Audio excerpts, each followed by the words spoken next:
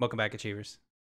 This is your E3 Xbox breakdown. I think we're calling it a breakdown. Yes. Yeah, It's breakdown's a good enough, right? We're talking breakdown. about the whole conference and things. We just Yeah. finished the Square Enix conference. You can go and check out a reaction to that live on the channel as of you're seeing this. So as you're seeing this, go check that out. I'm not spoiling our reactions. Did we like it? Did we hate it? You can probably tell by my expression. Stalker Mm. 2, April 28th was the first one coming out to us. Stalker 2, one of the games where I literally thought I was like, is this going to be like Wasteland? Where, like, and I'm not a big Wasteland fan, but Hmm. if it looked like Wasteland, that was an immediate, like, nah. But this is a first person shooter, and it looks fantastic, and next gen only. Yeah. No. Yeah. Definitely. It definitely. I wasn't expecting it to like it, and it looks awesome. Mm-hmm. Then we got Back for Blood coming up right after that. October 12th. I mean, really, all you have to say, Left 4 Dead. It looks fantastic. Coming to Game Pass, too. It's coming to Yep. Game Pass. Dude, everything's coming to Game Pass. Oh, God. I can't wait for this game. Contraband, right after that, from Avalanche. So there was rumors that they were working with Xbox to make something. I guess it's this Contraband. I don't know. Maybe you did, Alex. I didn't. Did you get anything from this game? Like I couldn't really Nah. tell what it I is. couldn't. I can't tell what most likely it's probably a co-op game, and you guys gotta go get loot or some. I don't know what contraband stuff. Yeah, I don't know what you gotta do with that stuff, but yeah. yeah. I mean, Achievers. Sometimes with these like CG trailers, you can kind of tell what the game's gonna be. With this one, I have had absolutely no guess. Hmm. Right after that, and then it really gets popping. And for some reason, I wasn't expecting this, but I guess it makes sense. Sea of Thieves, Jack Sparrow is being added to as like I guess a quest objective type thing. It's called A Pirate's Life. Comes out June 22nd. Hey man, I'll be playing that. We'll be on there probably June 22nd playing it with you because Yeah. I am so excited to try that out. Oh, for sure, dude. For sure. Then right after that, we have Yakuza Like a Dragon straight going to Game Pass. Just kind of an announcement saying, hey, all Yakuza games are now on Game Pass. It was cool. I want to try Like a Dragon. Mhm. It's one of those games where I'm like, do I start with Like a Dragon? Do I go back and play other ones? There's just so many games, so it's kind of like Yeah. It depends. You gotta scary. see the if you gotta see if you have the time for it. That too. That too. Then probably like one of my most anticipated games of this whole conference, 12 minutes, August 19th. Whew, I can't wait. This has been in development for a long time. Very long Mm, time. And it is finally coming. And it's coming to Game Pass. Game Pass. Yep. And it's so unique too. You have that like time loop type of like it was 12 Hmm. minutes. All right, figure out how to get out of this situation. Oh. And then I don't know if you have any care about this, Alex, but Psychonauts 2, August 25th. I've never I've played never Psychonauts. I've never played it either. I do want to try this. Again, it's coming to Game Pass, so Hmm. I don't really have to, do anything to do it. I just download it. So I think I will Hmm. try it just to see. It does look fun. But it is very platformy, which usually doesn't really keep me Yeah. for long. I gotta be in the mood for them. I'm Yeah. not usually. It depends if I'm in the mood for it or not. Yeah, I agree. Right after that, they bring up Fallout 76. Steel Rain comes out July 7th. Mm. Uh, you, I mean, I'm nothing. Yeah. And then they announced The Pit is the next expansion. That game ruined me the first year. Yeah, I'm good. I'm good. Mm. Then they just show Elder Scrolls Online. Cool. Party Animals 2022. That's all we got. Weird game. Weird game. It's straight up gang beasts. Cool. Not my type of game. Hades finally coming to Xbox August 13th. Yeah, I've been wanting to play it, but I did not want to buy it on I did Switch. not. I want it crispy, nice on my big screen. And here we go. Mm. Hades is coming, and I finally get to play it. As soon as it comes out, I'm buying it. Hmm. Now, Alex, did you see it? Was it coming to Game Pass? I think so. Yes. Can you check really quick if you don't mind? Yeah. I'll Oh move wait, on. no. I'm sorry. I don't think so. I think I know there was getting a physical release, but I don't think it's coming. Let me make sure. Yeah, I don't think so. And then we got Alex. Help me here. Somerville. I didn't write a description for this. Yeah, Which one Somerville. was this one? This is the one that had the weird alien like That's right. it looked That's like, right. It was yeah, the family getting through the with the alien family running invasion away, thing. and Gotcha. yeah, Yes, yep, I want to play this. Now we got like no yes. details about it, so it was kind of shown. And then Hades hits Xbox Game Pass on August 13, 2021. On Game Pass, baby. You don't have to buy it. Hell yeah. Yeah. Halo Infinite. Again, Achievers. If you've watched my reactions, I was like, Dude. wait, we're talking about this now? And I want to talk to you if that was a good choice or not, but we'll save that for later. But Halo Infinite, they confirmed 120 frames for multiplayer. They showed a little bit of multiplayer, and they showed some campaign. I'm very excited. They showed you kind of what the plot is for Infinite. So they kind of said they kind of emphasize on what it's gonna be. Yeah, they do. Yeah, because you get there's that, something like, called the Infinity. Yeah, and then now we have to figure out what's with the Cortana, because she was supposed to be deleted, but she obviously wasn't. She was supposed to be deleted at the Infinity or whatever, and it wasn't. Yep. And then there's a new AI. I forget the name. I don't remember her name either. Yeah. But I mean, that was kind of the biggest thing of the conference, in my opinion, at least. Strange sure. that we didn't get a date, but in my opinion, I'm kind of fine with that, because like, just whenever you're ready, man. I think they're just waiting to be like, oh, we want to do November, but what week to see what to. I feel like what they want to go against. Maybe that, maybe or yeah, always. I don't know. I think they're like, we can't delay it again, so just tell us a date when you know you got it. Yeah. And then right after that, we get Plague's Tale Requiem coming 2022. This is, of course, Focus Home and Adobe, I think. I forget what they're called. Adobe? Something like that. Anyways, not important. I played a little bit of Plague's Tale 1, wasn't super in love with it, and something else I think came out, and it took my attention. Yeah, I played it, and I was done. This one looks okay. But again, this was one of those things where we didn't see much. It was just a bunch of rats. I was gonna say, you don't really like rats, so you're like, thanks. Right after that, we get Far Cry 6, October 7th. Some more Far Cry stuff. More Far Cry. Yeah. If you saw our reacts, I was definitely like, more Far Cry. Yeah, it's more Far Cry. I mean, it's like Deathloop to me, man. I don't care for Deathloop anymore. I've seen it like 4 times. I'm like, all right, I'm good. I don't need to see this anymore. Yep. And then we got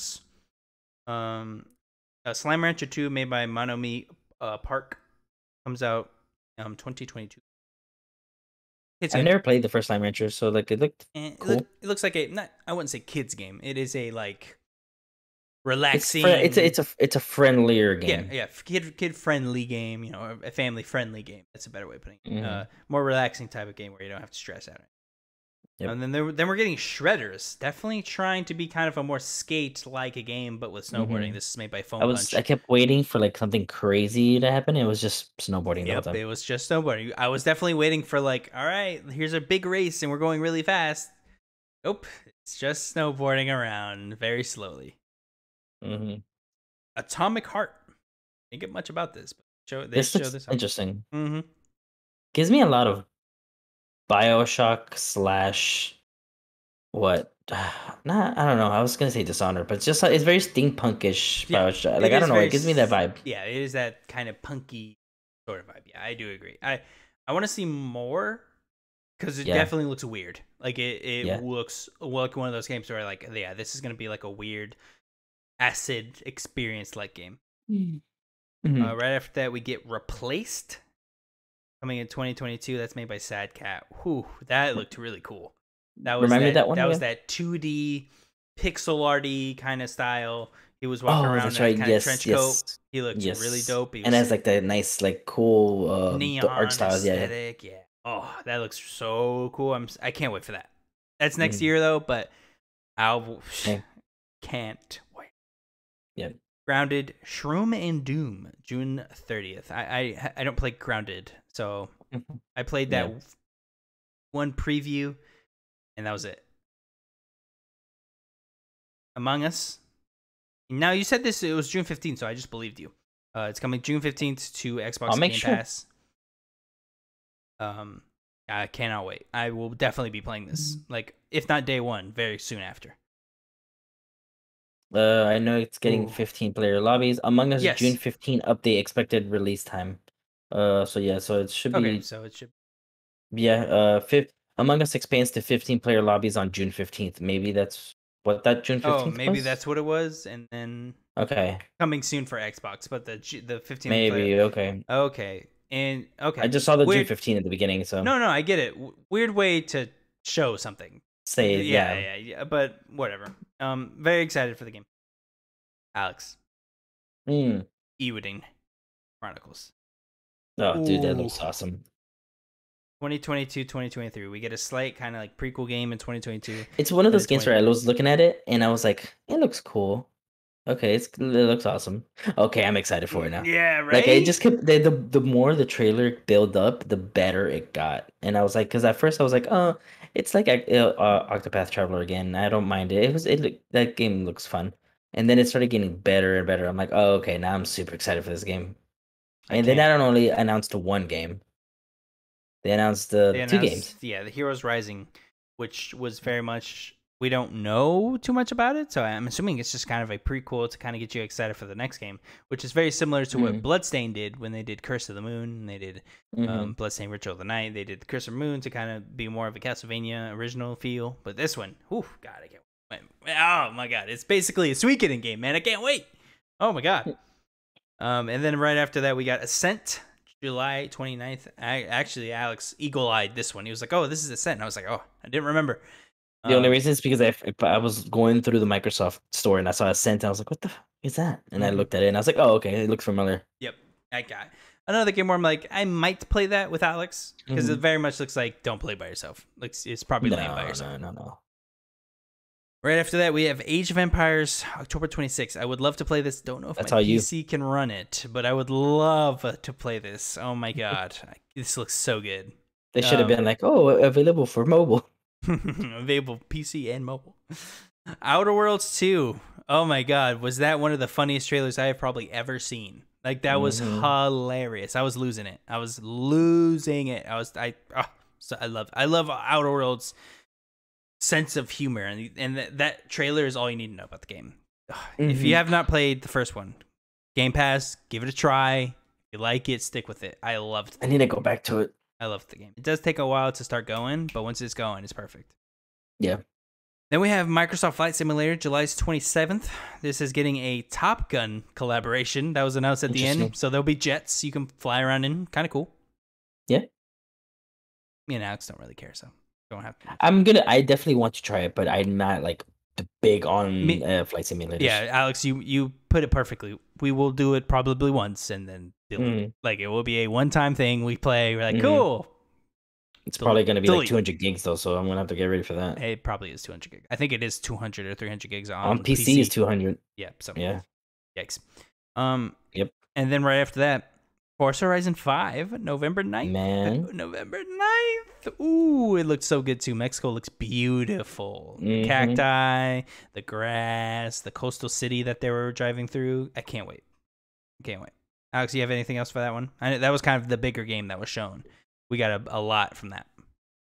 Dude, yeah, we were talking about it before and I was like, I thought Forza Motorsport, I thought we were getting that first, but I guess I didn't. I was trying to think about it. I was like, yeah, no, we haven't had a Horizon game since 2018. Horizon 4 was 2018. Damn. Which is nuts. That's nuts, but yeah, that sounds about right. And when you put it that way, yeah. Yeah, October 2nd, 2018. Yeah, so yeah, they've kept it stretched for a while. Yeah, and they're working on Fable too, so I mean they got two teams going full ham on two things. That's crazy. Now, this got a little weird. So there was a big screen of games coming to Game Pass. Alex shouted out Origami 2 and Scorn. I'm pretty sure that was the only two that were the big ones that weren't already in the conference. Let me see. Because I wasn't picking up on anything new. Alex got them eagle eyes. I wasn't able to. Let's see. Well, Alex, I will wrap up. Redfall from Arcane. It's coming summer of next year, 2022 summer. Getting a new Arcane game. Looks cool. Again, one of those CG games. So gotta wait for a gameplay trailer for me to really get excited about something. But the concept looks fun. I like that there's vampires that were running around. I mean, I know we just talked about Back 4 Blood, but this looks like Left 4 Dead, but with vampires. So that's probably what it is. Left 4 Dead with vampires. Yeah. I am trepidatious to say I'm very excited, but I am excited to see more. How about that? Yeah, no, for sure. The list is pretty much all we know. It's just like Yakuza Like a Dragon, Dungeons, Dark Alliance, The Ascent. but you did see Origami and Scorn, right? Yes, Origami was September 17. Scorn is fall 2021. Cool. Yep. All right. And then that Shredder's game, Hello Neighbor 2, Okay. all these Cool. are coming to Game Pass. Alex, that Hmm. was 2021's Xbox E3 conference with Bethesda. What did you think? Through all of it, what did you think? What were some highs? What were some lows? I mean it's definitely it wasn't amazing, Mm. but it was good. Okay. So like I did enjoy I wasn't expecting Forza Horizon because I didn't even think about it. Mm-hmm. So that was fun. Some of the little games like Psychonauts, Ascent, Shredders, I don't really care for those. Mm-hmm. A really big thing I was worried about is Starfield. I like how they hinted at they put the date on there was Yep. November 11th, November 2022, 2022. which that's what assuming that's what the date is for. Of course, assuming, but probably. Yeah. And then Halo, of course, Mm-hmm. waiting on that. Yep. I'm about the same with Alex. You guys saw how much stuff I love from it. 12 minutes. I mean, come on. Ewood Chronicles. Jesus. Like, so many games that I'm going to love. Halo is a given, right? Halo. I mean, you put Halo in something. I'm coming for it now. Mm-hmm. I agree. It was not amazing. Like, I was not blown away. I'm not like, oh, whoa. Like, it was a fantastic game, but I did love it. I think it was a like higher tier conference, especially compared to a few others. So if in a vacuum, I think it's okay. Like really, it's actually really good, especially when you compare it to other things. It's like, oh yeah, no, this was probably like the best one. Yeah. But I had a great time. I loved everything about it. Xbox really does nail, even though not every year I love the conference, they really do nail the one game for everybody. No, for Like sure. really, like the only thing you can say they didn't bring was a horror game, and that's really it. They have like third person, they have a family friendly title, they've got a first person, they've got I mean it's one of those things where they've got it to a point where they have one game just about for everybody. And then again, almost all of these games we just said were on Game Pass. Almost everything. So if you have 27 Game out of the Pass, 30, I believe, was on Game Pass. that's nuts. Like how is that possible? But it's true. All of these games straight to Game Pass. I mean, it makes Game Pass keeps making it stupid good. Like I keep telling the achievers every week, Alex. You know this. Game Pass still stupid good. It's still crazy to me. It's like people who don't have Game Pass, why not? Yeah, it really is crazy. like you should drop the $10 a month and it Even really does save you money. Yeah, like even the 15 one, the ultimate one. Yeah. Just do if you want Xbox Live and Game, just do the $15 a month. I mean, honestly, that's how I do it. I do the $15 a month one. Yeah. And I mean, I don't have Netflix, so I just do that one as a. Yeah, I mean the ones that point out to me, I think the one thing we didn't mention, I guess I missed it. I probably was watching too hard Starfield, which opened the show. Yeah. And we got essentially nothing. What do you think? Oh yeah, it's just to I think it's just to open up what's. It looks like we're just gonna go explore the stars type of thing. Yeah, I mean it didn't look. It didn't tell us what it was. It didn't really look unique or anything. And I'm not dogging on it, of course. I'm excited for the game, but when you show me a CG trailer, I can't decipher if I'm going to enjoy the game or not. I am. Though, it's not coming out till holiday of next year, so we'll probably see more next E3. That's true. We'll probably get a full deep dive and everything next E3. We'll probably get gameplay next E3, but we probably won't even see it till then. Yeah, I agree. Halo Infinite is honestly one I'm more excited about. Yeah. But again, I don't know. It was a great conference. I enjoyed my time with Xbox today. I do agree though, it was not blow my brains out like, oh my god, like that was amazing kind of thing. But it was cool. Yeah. It was very cool. Achievers, what did you think of the Xbox E3 conference or Bethesda? What did you think of this whole show? What was that one thing that missed that you were like, why wasn't this there? Let us know. Comments below. Tweet at us. Of course, if you have Patreon, you can Support us literally pennies a day, $1 every month. You can DM us a question, comment, concern, thought, and or idea to the show, and we'll read it every week. Remember, this is a special week. E3 ends in like 2 days, but you can hang out with us that whole time. This is all off schedule, but normally we, of course, come to you every single Friday on a YouTube or podcast service of your choice. We love you. Remember, go achieve. Go Chief. And Xbox was like, it was good though. It's really good. Yeah, it's good. I'm still smiling. Guardians of the Galaxy sucks.